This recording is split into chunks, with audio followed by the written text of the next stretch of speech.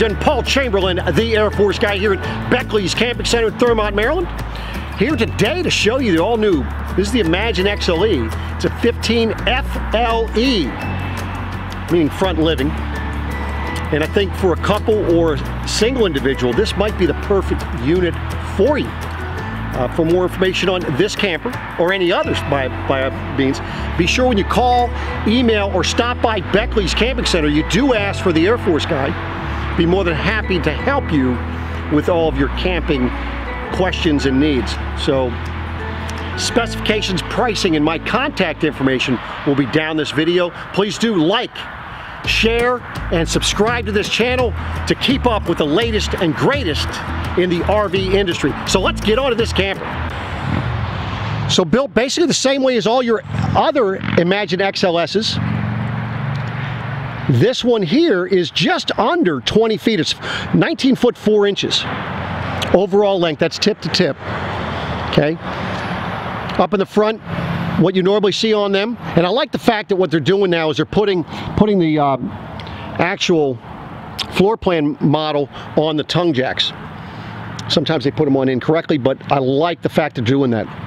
So this camper is just a little bit over 4,000 pounds dry, power tongue jack, 2 20-pound tanks, and then you have the ability, if you wanted to put up to 2 batteries up here on the tongue. Of course, that's going to come down to maybe a limitation you might have from your towing vehicle. Coming around to the off-door side, as you can see here, this thing does have a small slide, but the access panels for your storage, they're smaller. Keep in mind this is a smaller camper, and you can see there's your storage. So you're going to be kind of limited. I'll show you on the other side when we get over there what you have on that side.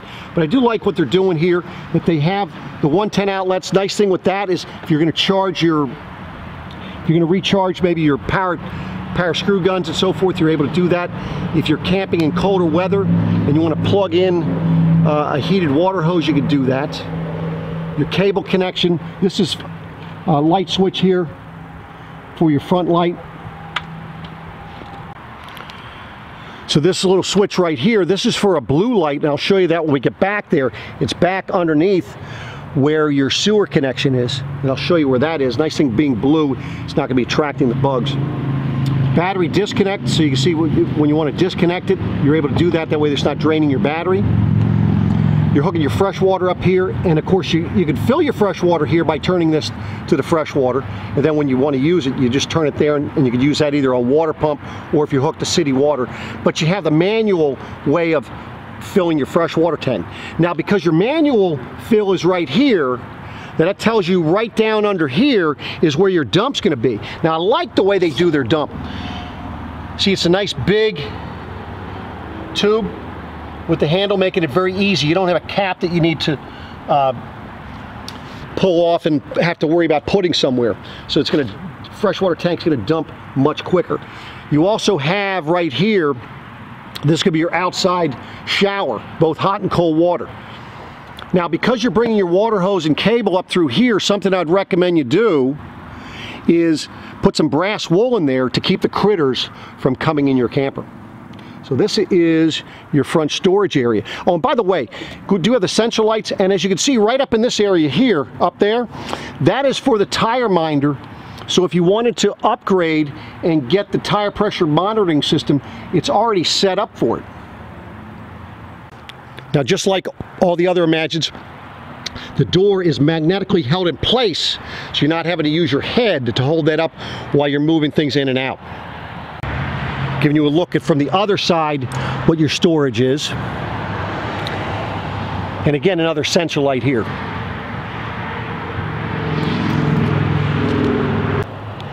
Now, the back side of your camper, this is where you have your water heater, but this is also where you're going to be dumping your black and gray. And I talked to you about that blue light. As you can see, there it is right there. So it'll light up this area quite nicely. Notice how easily accessible your low point drains are, both hot and cold right there. Now, it does come with the manual stabilizer jacks. Now, something I like about the manual stabilizer jacks is that you're able to put a little bit more weight on them than an electric. And the other thing, from a replacement standpoint, if you were to ever bend one or break one, as you can see, it's an easily bolt-on system. See the bolts right there? Makes it very easy for you to replace them, unlike the electric stabilizers that are out there. On the back of the camper, basically the same thing as all others. You know, you have your bumper. I don't necessarily recommend you putting your sewer hose in there. I'd get one of those pipes and mount it up underneath there and actually put it inside of that, because I tell you, these end caps on these bumpers, in the event that one comes off, your sewer hose will be dragging down the road and you'll be replacing that rather quickly. But spare tire, your electrical hookup is back here. LED lights, as you can see on the bottom there. And then of course it is wired and framed for that Furrion rear observation camera. And of course with the ladder, you know what that means. That gives you an opportunity for you to be able to get up on the roof for things that you need to do up there. Let me show you what that is. So you might say, well, Paul, what am I supposed to do when I get up here? Well, you're checking your sealants. Anywhere there was something put hole through the roof or whatever, or the edges, you're checking for cracking, peeling, and bubbling. Before you bring your slide out in, you're supposed to get up here and check the top of your slide out, make sure there's no debris there. Now you could add a slide topper if you wanted to, but let's say you just wanted to get up here, just kind of relax, maybe take in the scenery. This is something you could do. And quite the scenery you will be able to take in, especially in a lot of those campgrounds. This is a walkable roof, so don't be afraid to get up here. Now this does have the Winegard Air 360. That's for your local TV channels and so forth. And then it is already set up for you for the Jaboni flat panel solar panels that you could put up here. Giving you a look towards the back there. Not a lot of room up here because it's so short, but you still get up here and just kind of sunbathe, take in the scenery, enjoy the weather. I mean, the weather is gorgeous today. Can't believe November 8th, and it's almost 80 degrees out here. I mean, look at the views up there on the mountains there. Now on your door side, you're going to notice you have this nice large, well, I say large, I mean it's coming out about 8 foot from your camper, your awning. And it's slanted a little bit, but what I like about this type of awning, unlike some of the others, is that all you do is to adjust it, you just pull down right here, and you see now if I want to just have the rain, or the water, if it was raining, rolling off the backside, that could happen. But the other beauty of this is I don't have to adjust that when I go to put the awning away. It'll self-adjust itself. Do not believe the people that tell you that you don't need to do that. Once the water puddles up there, it'll automatically dump because of these struts on here. You'll be in for a rude awakening if you try that. So make sure that you dip them a little bit, and also be careful of your door. So if you're dipping the front one, make sure that you're checking to see, make sure that your door is not rubbing on the canopy when you have it tilted. Now this has the step above steps. Now the nice thing is with this is it's a solid step, right? You're not going to get the shaking of the camper. Now let's talk about the pluses and minuses for the steps here. This is the MORryde step above. You know, they fold up quite nicely in the doorway. You got to make sure that you hold this door open all the way. The fact that it has the awning poles behind it kind of limit how far it opens up, and you want it open as wide as it can so that this is not catching on the screen right here. Now what you're going to like about this, they've gotten away from the pins. They used to have the pins that you had to put in these holes here to adjust these. Now they've gone to just a little lever here, and it makes it a lot easier for you to adjust the legs. So when you're pulling this out, as you can see right now, I'm not holding that door open all the way.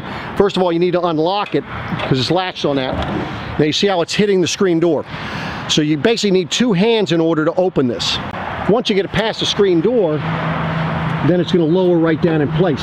Now, the plus side to these is the fact that you're not going to get the rocking that you normally would with the typical steps. Downside is that if you're parked too close to somebody, so if you have this in storage, somebody's parked closer than this for you, you're not going to be able to open and get into your camper. You're going to have to get a step ladder to get in over top of the steps. So just keep that in mind. But otherwise, great step. And Also, one of the important things you want to do is make sure that when you have it out that it's adjusted so you don't have a lot of gap there, because otherwise that door will not close. Do not recommend that when you have the steps out that you're adjusting the level of your trailer. Otherwise you could bind or bend something because of that door being closed on there. So keep that in mind when you're leveling your trailer if the steps are out. Just keep your door open. So now with that in mind, let's go on inside. You're going to notice you have a nice big grab handle here to help you as you get in. Not much of the trailer, but there's your front area, which is a nice big size dinette.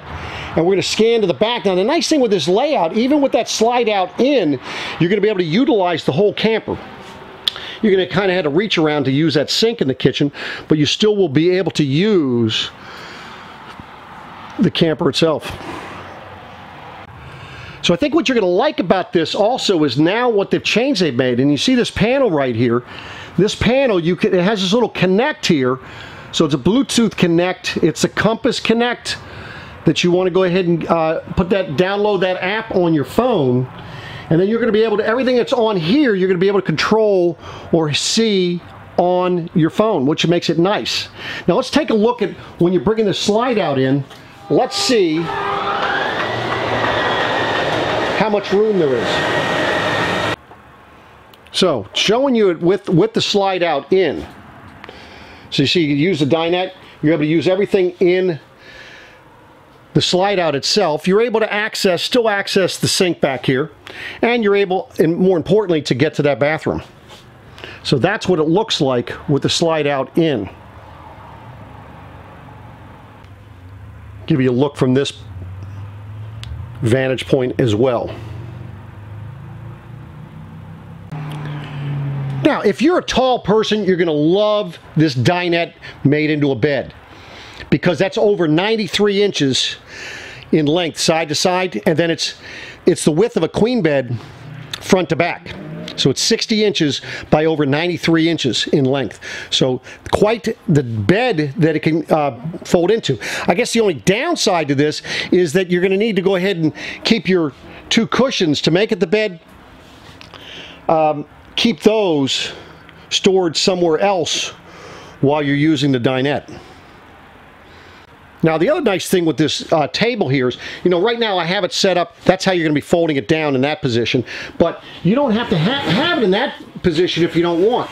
You can always turn it this direction if you wanted to give yourself a little bit more room on the sides, but then you could push it from side to side. It's a freestanding table, so even if you wanted to take it outside you could, and that would give you a nice U-shaped lounger for you to stretch out and be able to watch TV, because the TV, let me just slide on down in here. As you can see, the TV is right there by the door, and this is quite comfy. Put your legs right up on top of here, leaning back against these cushions. Again, just giving you an idea of what it looks like in the camper. Now I know you're probably going to ask me, Paul, how the heck do you make this thing a bed? All you're going to do is you're just going to unclip this right here. So this will unlock. So now it's unlocked right there. And then you're just going to be pulling this table this direction. What I recommend you do is put your feet on these two here, and then push the table in this direction. So as you see, once you have it folded down, it's going to be sitting in there. Now the nice thing is you actually have some feet and some legs holding it in place. Now all we need to do is put these other two cushions in place. Now I think you're going to like how comfortable that is, because look at how thick that cushion is. So those cushions are over 7 inches thick. Going to make you a comfortable bed. Now right now I didn't take out the other cushions out of the way. So, and you might not need to, depending on how big you are. Now if you remember when you were outside, you had storage going underneath there, but then on the inside you have these little drawers. I like the fact that they put this little winterizing checklist thing here for you. Now the other thing you got to be aware of is that the Swintex slide brains are right back there. That's a little white thing you see there. Make sure you have your walkthrough specialist, or whoever's doing the walkthrough, explain how that works. I know there's a lot of people do not understand how that works and how you're able to utilize that for your slide mechanism for when you might have an issue. Now I know what you're saying to me, Paul. You're saying, Paul, where the heck are the outlets for the, power for the dinette area? Well, on either side, you're going to have 110 under here. So you have 110 on this side, and then you have 110 on this side. And on top of that, you're going to have the USB up on the front wall, left and right,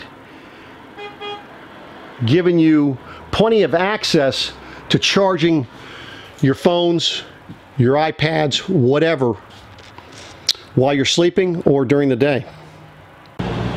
So now I just turned on the air conditioner because I wanted to give you an idea of how quiet it really is.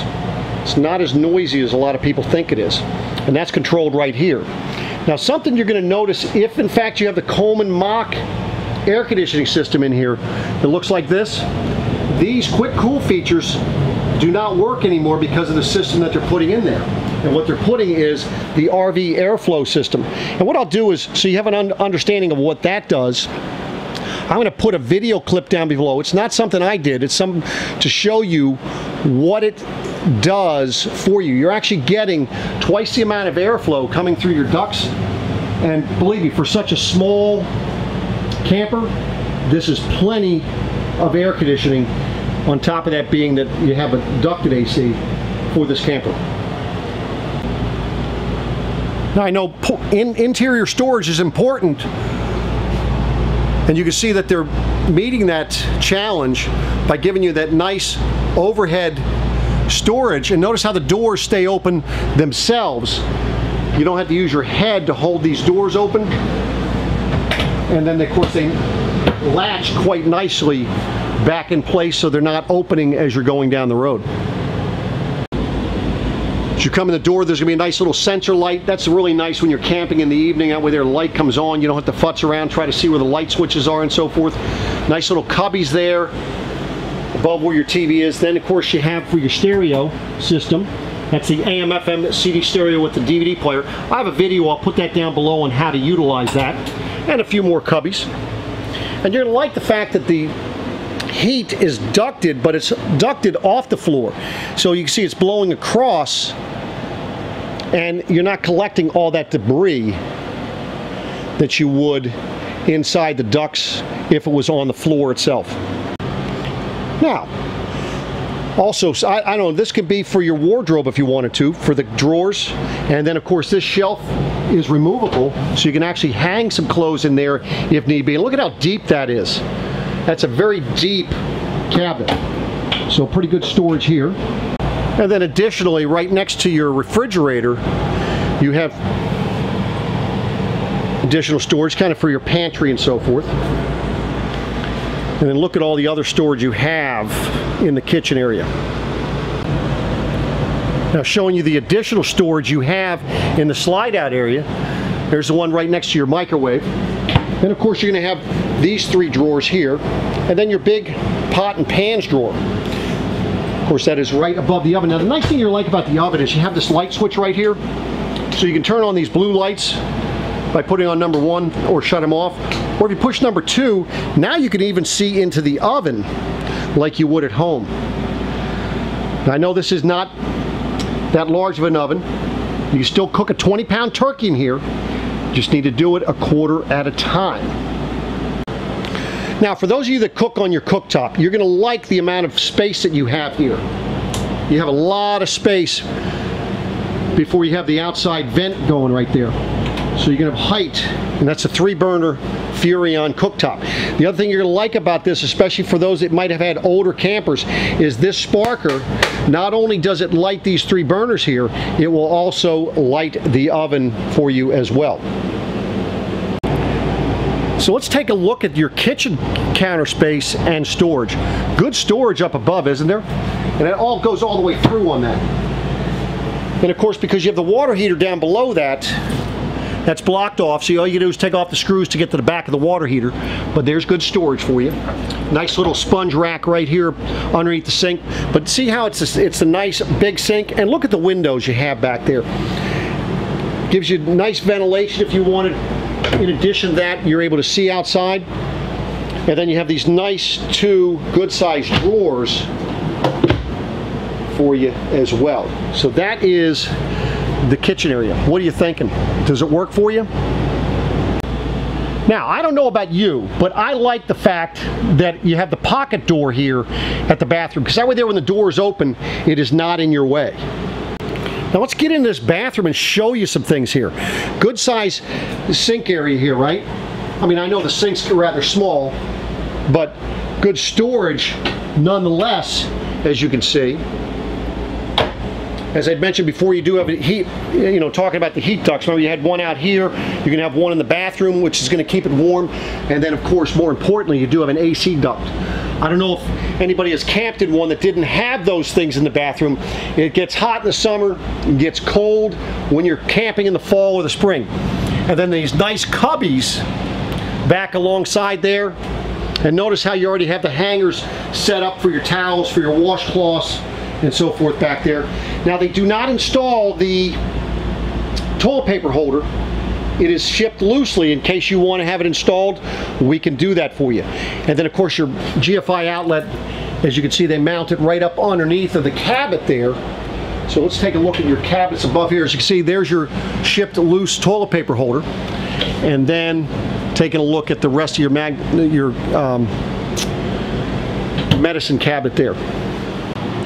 Now, rounding out the bathroom, you're going to have that power vent fan. Nice thing with that is you can have one there, and you have one here. Now, the nice thing with these kind of power vent fans, you don't have to open a window to use them.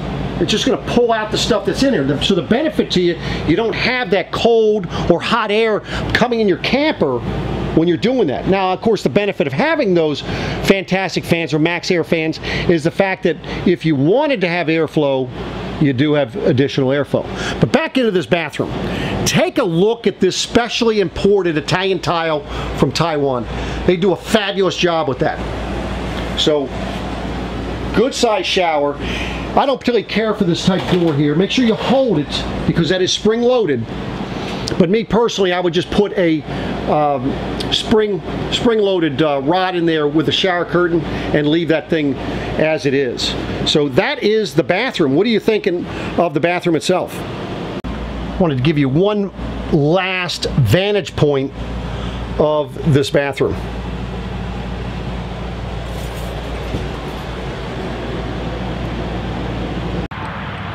So there you have it, ladies and gentlemen, the brand new 2021 Imagine XLS 15FLE. Hope you enjoyed the video. Like, subscribe, and share this video if you would, please. Appreciate you showing up, appreciate you watching, and I'll be coming back at you again soon. Take care.